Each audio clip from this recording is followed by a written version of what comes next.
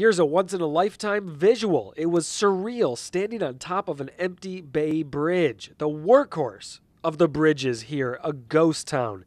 It was eerie. After seeing that, we headed to what will be the new toll plaza. I did not even recognize it. It's going to look so different. This project is not just about the new suspension span. The entire east side of the bridge experience will be new. They laid fresh asphalt. It's still drying. You can see that they still need to mark the lane. The toll booths will now be white. Everything is getting a fresh coat of paint and spiffied up. Here's what it will look like out your right passenger window when driving on the new eastern span. So this is heading from Oakland to San Francisco before Treasure Island. You can see Treasure Island down here, and off in the distance is Alcatraz. The view is unobstructed, it's just you and the water. It's kind of scary, but it makes for a really cool view. The crews are hard at work cleaning the westbound tunnel in Treasure Island. Today they are power washing. Also, they are changing out the old traditional light bulbs in the tunnel for new high-powered LED ones. Here's what it will look like on the new bridge coming out of the tunnel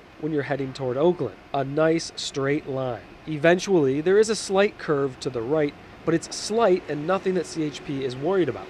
But CHP is worried about the new on-ramp from Yerba Buena Island onto the bridge heading eastbound. The temporary on-ramp is going to be that same problem we had before with a very short on-ramp with a stop sign and then a short merge.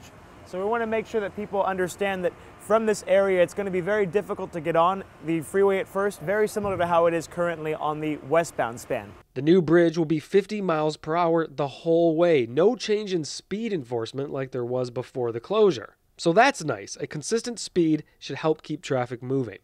For 2 years, as you drive eastbound on the new bridge, you will see this ugly mug. This is the old bridge that is now just lingering over Yerba Buena Island. It's a tricky mess to remove this safely, so it's going to take some time. It should be gone by 2015. And lastly, here's what it's all about. I saved the best for last. This is what it will look like from your windshield, the new, shiny, tall suspension tower. It looks so cool up close. In some ways, it felt like a white version of the Golden Gate Bridge, which was cool because we're so used to Golden Gate being orange. This one felt like a white East Bay version. I think you're going to like it. Gabe Slate, KRON 4 News.